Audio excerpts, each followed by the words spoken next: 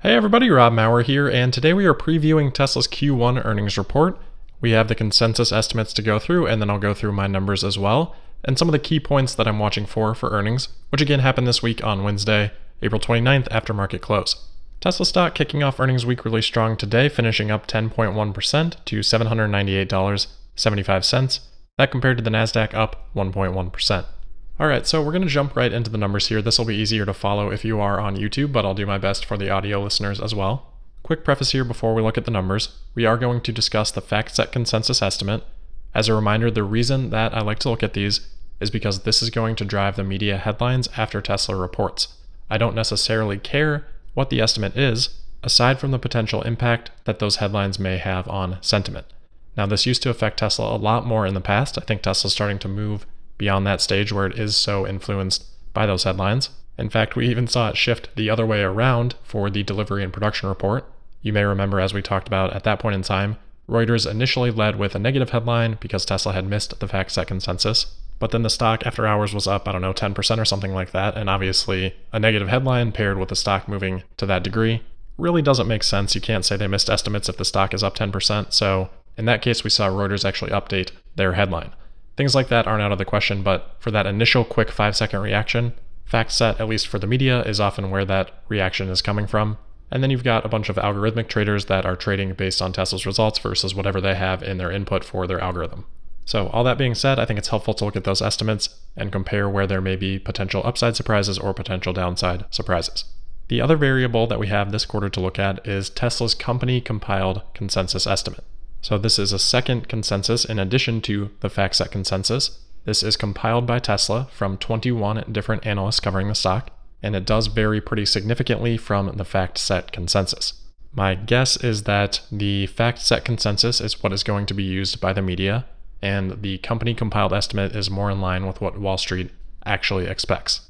These may still change over the next couple of days before earnings, but they should be pretty close to final at this point. Last thing I'll say here, and then we'll look at the numbers. The quarterly results this quarter I don't think really matter that much. I think there's a couple areas which we're going to talk about that are important, but Wall Street as a whole has shown that they're extremely willing to look past Q1 and even Q2, and the production shutdowns that we experienced in Q1 limit Wall Street's ability to take these numbers that we get on Wednesday and use them as a baseline for future numbers. We know that the market is always forward-looking, but those results, the actual results, often help them crystallize their forecast for the future. In this case, because of the exceptions around this quarter, it doesn't help as much, so these numbers are less valuable to Wall Street than they normally would be in a normal quarter. Plus, it's harder to forecast, so the error bars are probably wider, meaning people may be less surprised by a surprise. Alright, so looking at the numbers here, on the left is FactSet, that is from April 26th. In the center, that's the company-compiled consensus from April 25th. And then on the right are my estimates from today.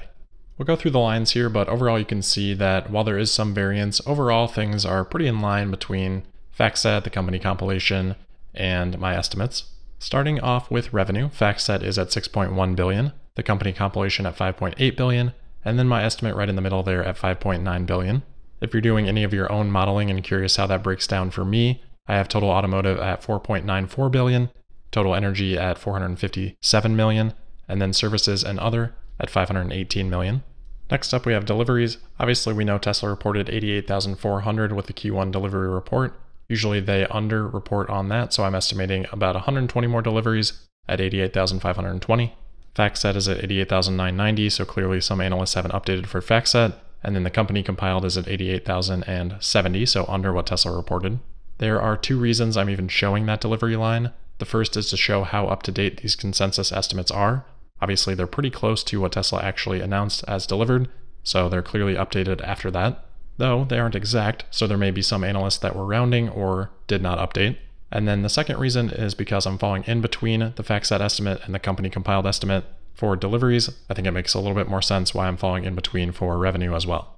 Next is gross income or gross profit. This is the revenue minus the cost of goods sold for Tesla. This is their income prior to accounting for sales, general, and administrative costs, research and development, and then any restructuring or other costs, which are always kind of a mystery. We'll just have to see if Tesla has any this quarter related to the shutdown or something else, but for now I'm modeling it at 0.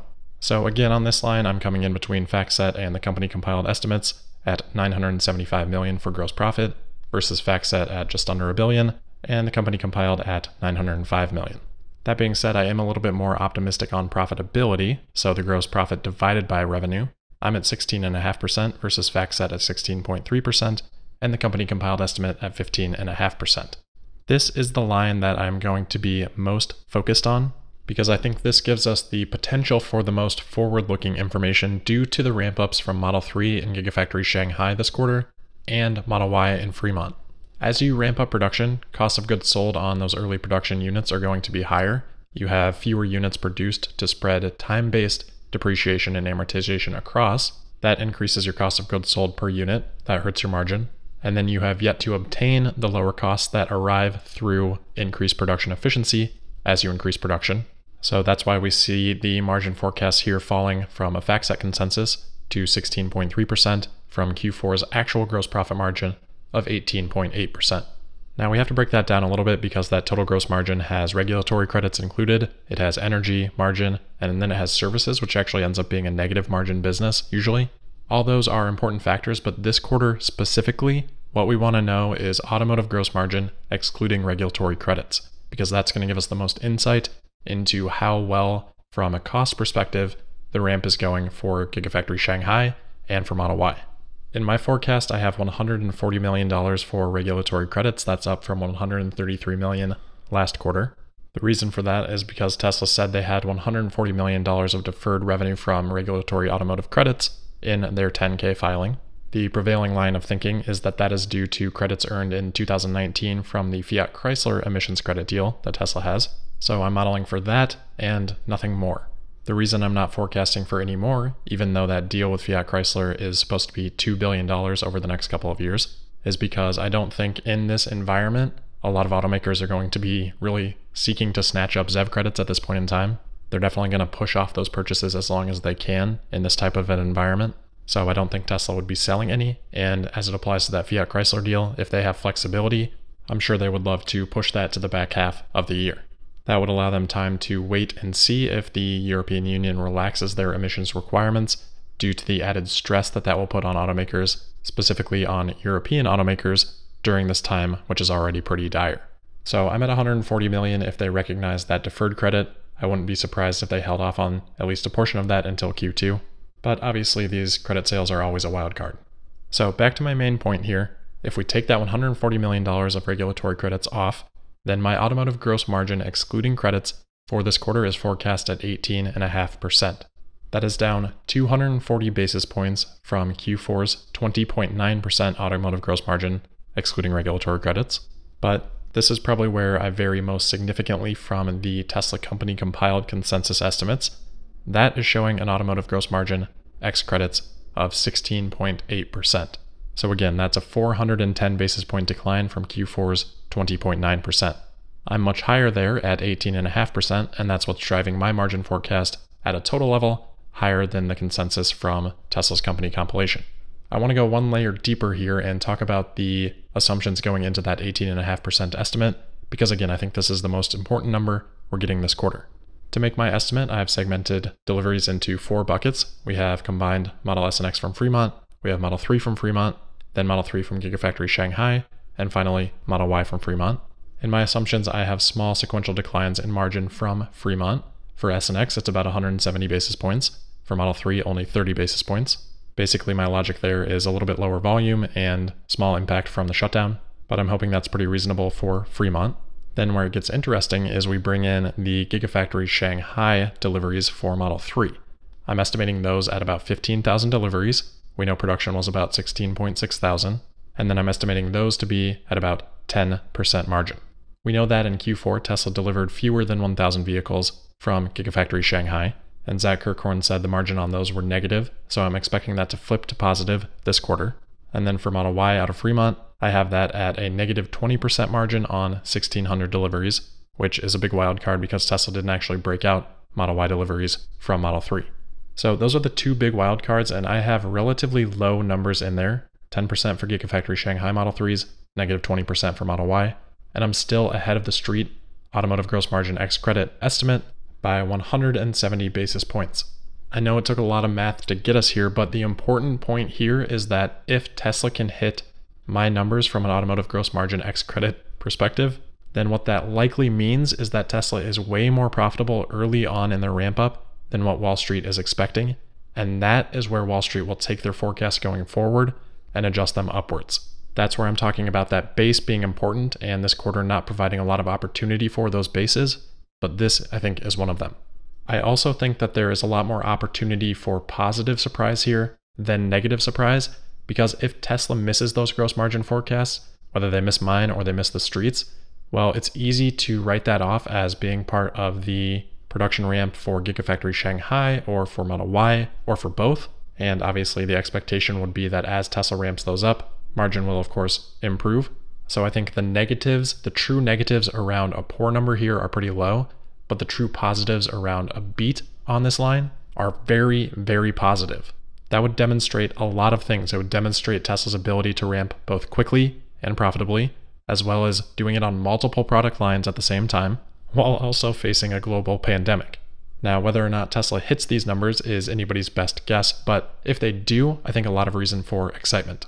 For what it's worth, if we hold my Fremont margin assumptions, and I take Giga Shanghai numbers down to 0 margin rather than positive 10, that would drop my auto margin X credits down to 17.1%, still slightly above the 16.8% from the company compiled consensus estimate.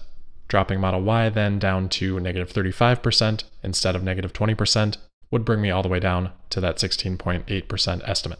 So this is definitely a line item that we'll be coming back to once the actuals are out to see what we can learn. All right, so back to the other lines here, and we'll go through these pretty quickly, but for earnings before interest, tax, depreciation, and amortization, or EBITDA, I have that at $589 million versus the FactSet consensus of $656 million. So I'm a bit lower there. The company compiled consensus did not have an estimate. I'd imagine I'd be in between the two if it did. Next, I'm projecting a small operating loss, just negative $11 million, versus the FactSet consensus negative $13 million, and the company compiled consensus negative $135 million. Then for net income, I'm projecting a small loss there as well, negative $21 million from a non-GAAP perspective, negative $246 million from a GAAP perspective, leading to earnings per share on a non-GAAP basis of negative 11 cents, or earnings per share on a GAAP basis, negative $1.34. So overall, I'm not expecting profitability, though if there were some huge regulatory credits or a big beat on gross margin, I wouldn't say it's impossible this quarter, just unlikely. For those of you on audio that can't see this, the FactSet EPS non-GAAP consensus is negative 27 cents, and then GAAP is negative 90 cents, while the company compiled consensus from a non-GAAP perspective is negative 35 cents, and from a GAAP perspective, negative $1.56. Then for free cash flow, so many variables here, it's so hard to estimate, but I'm at negative $478 million, while FactSet is at negative $329 million, and the company compiled estimate at negative $527 million. So pretty much everybody here expecting cash drain, largely because of Tesla's overproduction versus deliveries. In subsequent quarters, when that inventory ends up being delivered, that'll be a cash benefit for Tesla, and that free cash flow will come back and turn positive. So to summarize the numbers here, and then we'll move on to the other things I'm watching for this quarter. On the numbers though, I mostly have Tesla missing versus the FactSet estimates. I have them missing on revenue, earnings per share, and free cash flow. But on the other hand, I have them beating all of the estimates from the company compiled consensus. I would again emphasize the variability this quarter, but from what I have in here as my forecast, this would project out to negative media headlines, but likely a positive reaction from Wall Street if my numbers were accurate. Again, we may also see FactSet numbers change before the official announcement, and based on Tesla's compiled estimates, I think those would likely come down rather than go up. Now that's where we're at today with the numbers, but that's just one element of what we're going to get on Wednesday. We have the shareholder letter and we have the earnings call, and Tesla's going to discuss things that are forward-looking. Those things to me, and I expect this quarter to Wall Street especially versus previous quarters, are going to be the most important factors on the call. So a few things that I'm looking for here. Number one, what does Tesla do around guidance? We've been talking about this for about a month now, and in past videos I've laid out the path that Tesla has to still achieve that 500,000 delivery guidance for the year, even though the current FactSet consensus estimate for the year is at 454,000 deliveries, and the company compiled estimate is only at 403,000 deliveries for 2020. Clearly, Wall Street is expecting a miss on this, but if Tesla does reaffirm that 500,000 plus delivery guidance for the year, I think that will be the biggest factor in the reaction to the earnings report. We did have some news potentially relevant to this today, and I think we'll probably come back to this topic tomorrow. but we know that Tesla was planning to restart production on May 4th from their US facilities. The Alameda County, which is where Fremont is located, shelter-in-place order had been in place until May 3rd. We have news today that this will be extended at least through the end of May. So while it does appear that Tesla could still restart production on May 4th, under being a federally essential business, I'm sure it's not coincidental that they chose that May 4th date right after the shelter-in-place for the county that Fremont is in was expected to expire.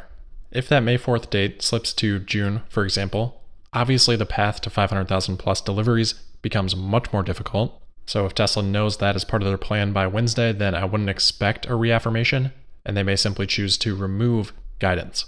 If on Wednesday, May 4th is still the plan, then I believe we could potentially see a reaffirmation of guidance, though I would still be sort of 50-50 on the likelihood of that. And honestly, I wouldn't be surprised if Tesla just didn't put anything about guidance in their note, similar to what we saw with the delivery and production report. Obviously, then somebody on the earnings call would be asking about that, and Tesla could give a more hedged answer like we're still doing everything that we can to meet deliveries, but there's a lot of uncertainty around that right now. So annual guidance is the number one thing I'm looking for. I don't expect them to give any sort of guidance for Q2, other than their now standard guidance on cash flow and profitability, saying that those should be positive going forward, with the possible and notable exceptions of temporary negative numbers during production ramps. Obviously, that exception would potentially cover Q2. So guidance is probably the number one thing in this entire earnings that I'm looking for. Obviously, any commentary they can add around the macro environment as a whole right now, and then anything on Model Y ramp-ups in production, how that's going, Gigafactory Shanghai, how that's going. Obviously, we have some reporting there, but would love to see Tesla address it. And then I'm looking for updates on Autopilot, how the core rewrite is going, whether or not any of that is implemented in the traffic control update that we just had, or when Tesla expects that to be completed. And then I think something a lot of people are forgetting about, the solar roof. Thankfully, it looks like the solar roof question that we had pushed for will make it into the top 5 on say.com. Super happy with those top 5 questions, at least as they stand right now. So thank you all for your help in getting those in order. I think they're much better questions than last quarter. And of course, that's sort of the last thing that I'm looking for here from earnings is the answers to these. Really all of them, but of course, including my question about the long-term growth rate and whether or not 4+ million vehicles in 2025 and 20+ million vehicles in 2030 is in line with Tesla's aspirations. Analysts are wildly under-forecasting that longer-term vision, in my opinion. So let me know what you think. Let me know what you're looking for from earnings. Let me know what your numbers are. If you have any questions on my numbers, I'd be happy to address them. So let me know in the comments, and while you're at it, make sure you're subscribed and signed up for notifications, and following me on Twitter at Tesla Podcast. That's it though. I'll see you tomorrow for the Tuesday, April 28th episode of Tesla Daily. Thank you.